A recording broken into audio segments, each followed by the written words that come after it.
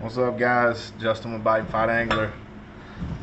I know I don't get to go on here and go live or anything like that anymore, so I figure this would be kind of the next best thing without the questions. So I'm so busy right now keeping up with the orders and making baits, getting ready for the fishing show coming up here in December. So I will be shooting these baits while I'm on here talking a little bit, but just wanted to kind of make a little video. I know it's been a while since I've really done a video of me just talking or anything like that about fishing, so maybe I can get it going where we can. I've asked a few times in the group on Facebook, the Facebook group, if anyone had any questions, that I could answer or whatever like that, something like that, some kind of Q&A, I guess. But I can't do it live because I work odd hours right now because I'm working night shift, so it's kind of, I don't think anybody wants me to go live at 4 in the morning. So this has kind of been the routine, is get off work and shoot baits and then go to sleep. So anyway, so this is kind of the only time that I have to make videos, and it's super early in the morning right now still. So one of the things that I really kind of wanted to go over, and I don't know if you would really say go over, but the time that we're in right now. I know there's a lot of people that, oh, it's winter time, it's time to start throwing the gigantic baits and things like that. In my experience, and that's another thing that I wanted to tell y'all, everything that goes up on my YouTube channel that I talk about fishing, or if I post it on Facebook or anything like that, everything's my opinion off of my experience. I haven't ever been the type to really, I have gone and bought Corkies back whenever I first really started, fishing saltwater and really starting to try to learn the saltwater game and things like that. Yes, I did follow some of the trends. Trends didn't work for me. So being that I have fished for quite a while of my life and been able to figure it out before in freshwater, saltwater is a different challenge, but the challenge was fun. And now I have the experience that I have, and I really feel like my experience has taught me well on things that I figured out. I've went out and actually spent time on the water and figured out myself, because you can watch a bunch of YouTube videos or whatever you want to watch, but when you see a video, you're seeing this much of the water that's actually out there. And when you get out there and you have to make the decision on where you want to fish and how you're going to attack certain places, the water gets, it's unbelievable when you get out there how intimidating it can be when you see all of the water.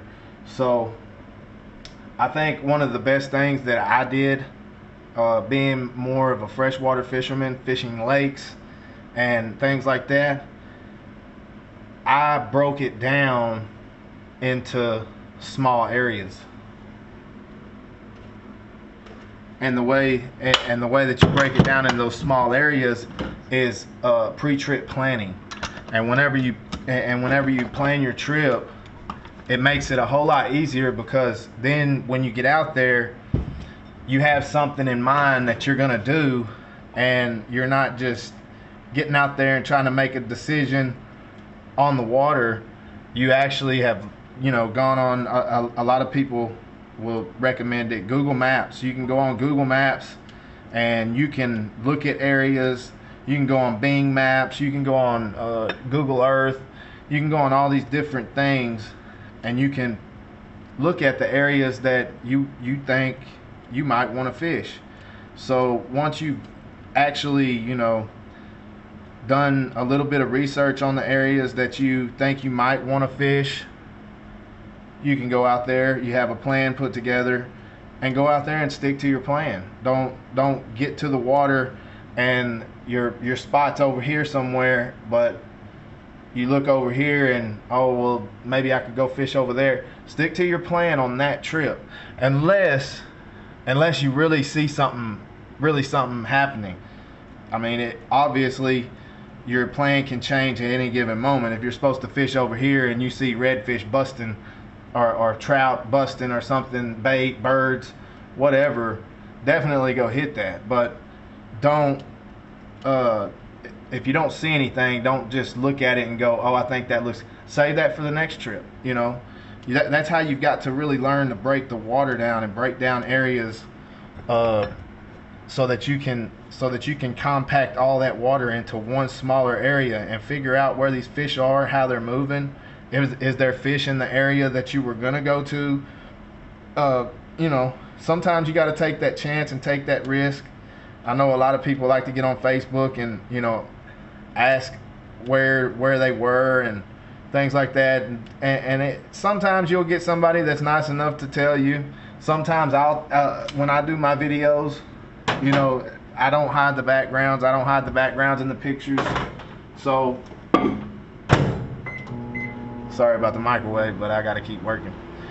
So you know, it's not something that a lot of people believe that time on the water is the best teacher, and I'm one of those people.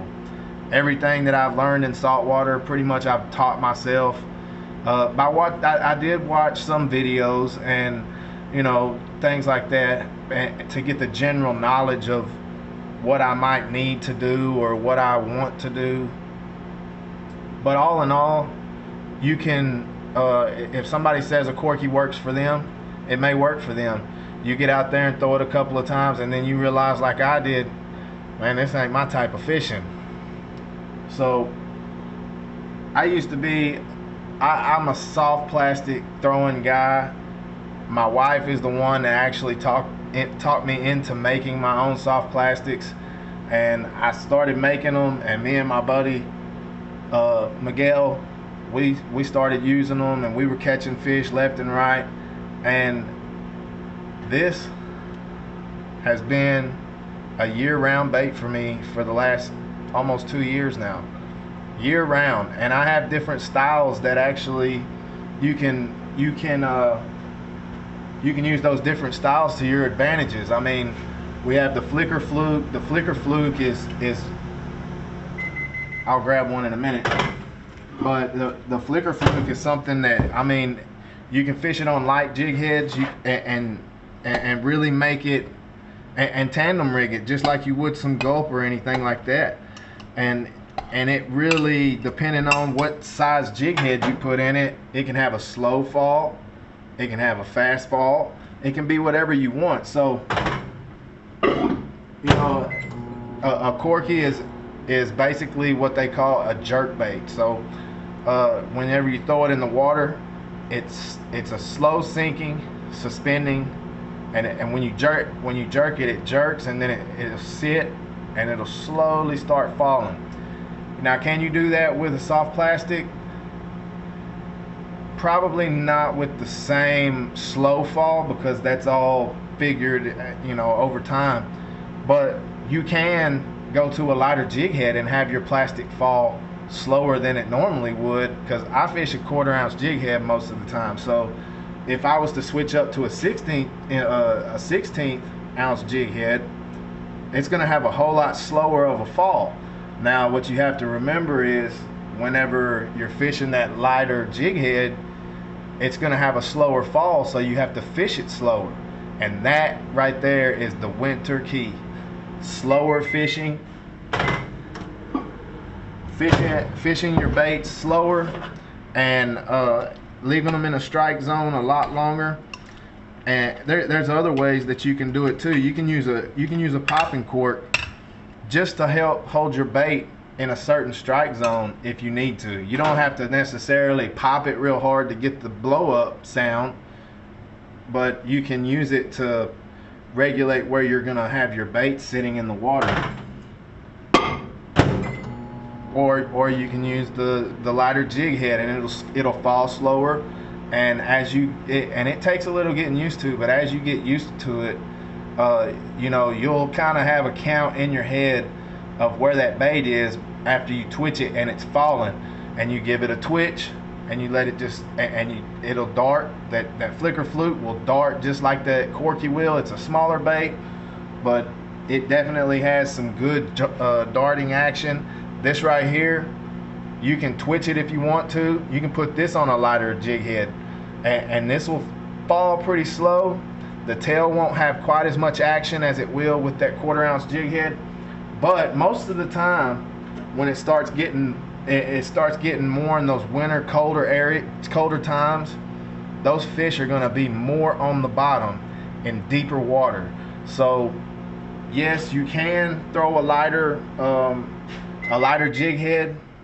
I don't recommend it, because you want to get that bait down there where they're at, and most of the time they're going to be in deeper holes on the bottom, stacked up. And that's why I love fishing this time of year, because when you find them, you found them. So one of the biggest keys to fishing wintertime is going to be finding those deeper holes. You know, you're not gonna, now don't get me wrong, I can be proven wrong on some of those, and that's where I'm trying to, this is where I'm trying to get at. I'm going off of my experience only. I'm not going and reading an article and, you know, telling you what I read in the article. Off of my experience, you can still catch fish in the winter in shallower water, but they're not gonna be real active, so you're not gonna be able to see them like you normally would if they were busting up bait in the summertime chasing bait. Do you have to use a real big lure? No. 3.5 inches has worked for me for 2 years. I haven't went a winter without catching fish. I hardly go a trip without catching fish, and that's why we started the hashtag No Skunks, because that's what we're trying to get at, and that's what I want everybody to be at whenever you use these lures. So, and I know that these lures work. The colors that I make, I've used them all. I use them all. I have a couple of other guys that use them all the time, and we catch fish on them. So it's not something that, you know, it's a year-round lure. The Haymaker is definitely a year-round lure, and you don't have to go to a huge bait in the wintertime. Those fish, the thing about catching fish in the wintertime is it has to be right in their face.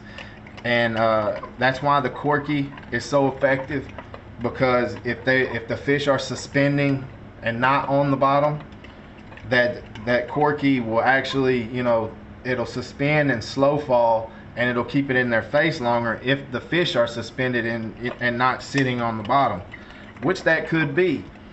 But there's also but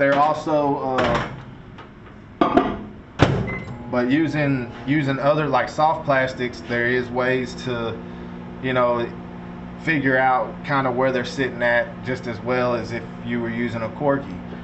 So all in all, you know, winter fishing, you've got to have it in their face.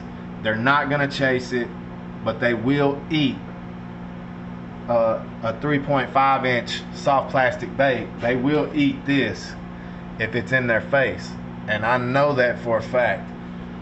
So don't think that you have to go out of your way, out of your comfort zone, if you've been using these lures, to go buy a bigger lure, or if you haven't thrown a Corky.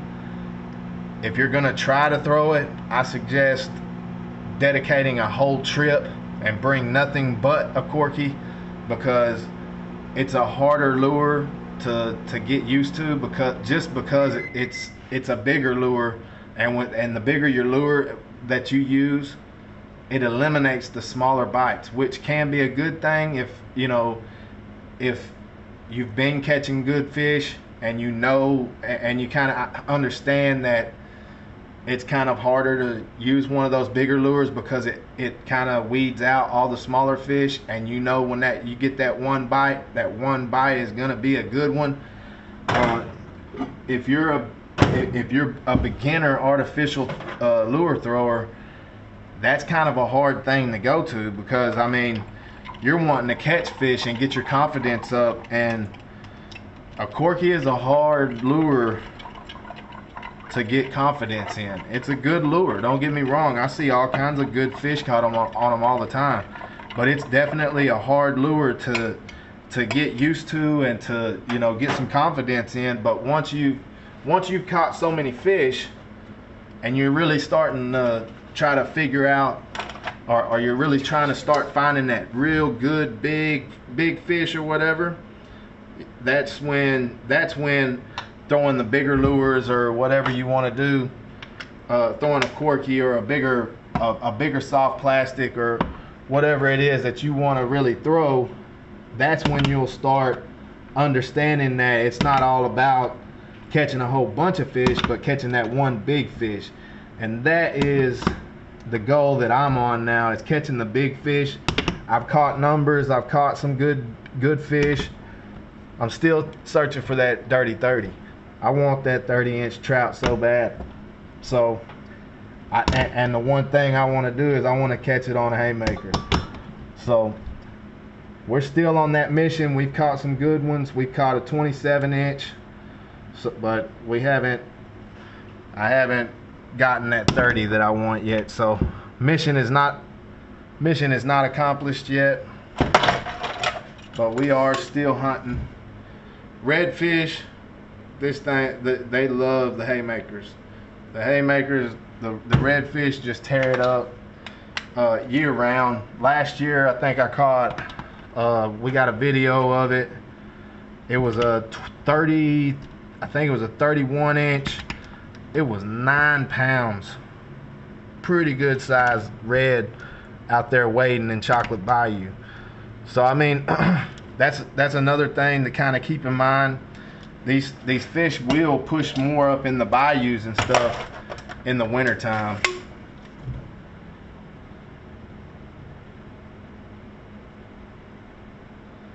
They start looking for that warmer water, that deeper water. I don't know how well y'all know the bays out here, but a lot of these bays, you know, 6 foot is pretty deep in a lot of these bays. So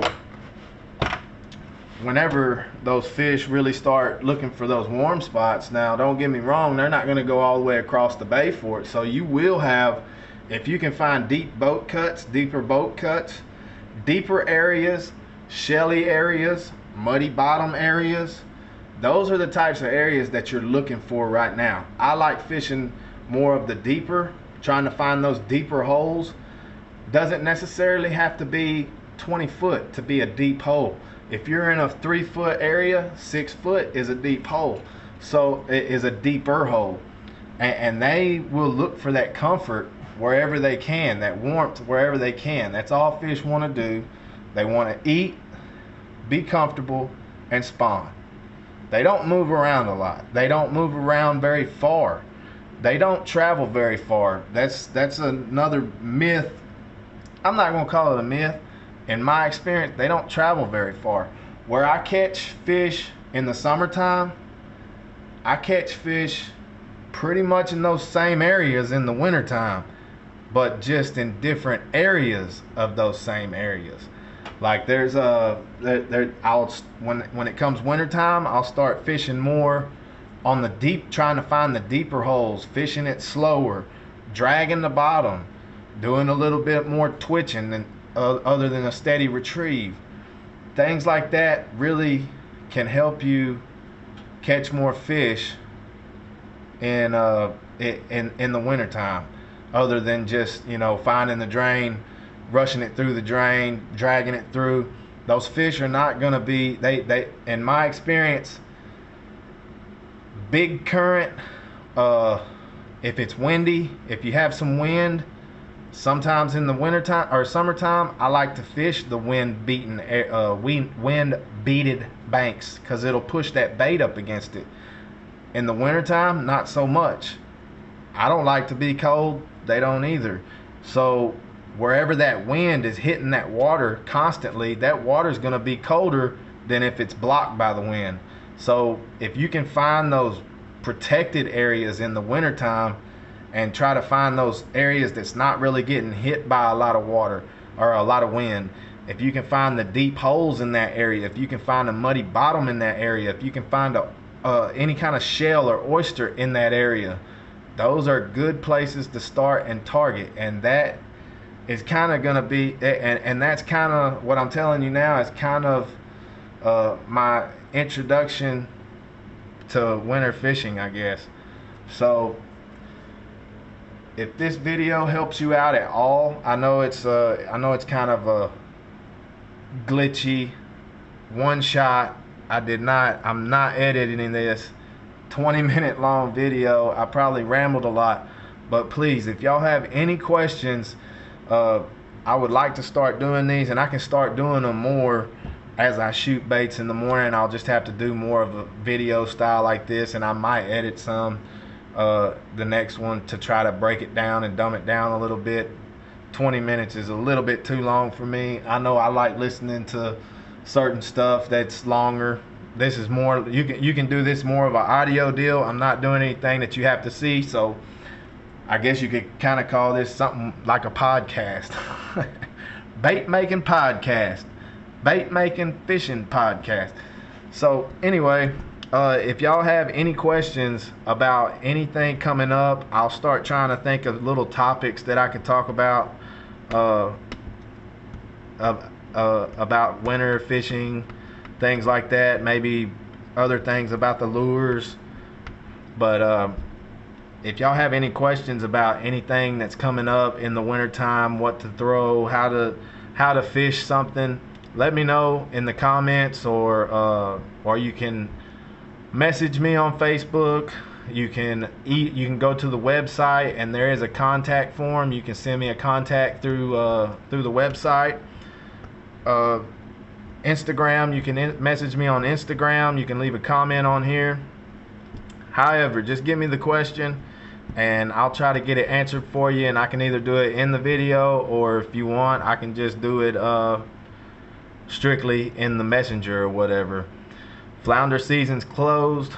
That kind of sucks because I really look forward to it, but definitely still going to go out and do some flounder fishing. But we might just have a video or something letting y'all see how these lures really work on flounder, because they really catch some good flounder. I caught a nice 24-inch last year. Still want to go up higher than that, but that's what we got last year.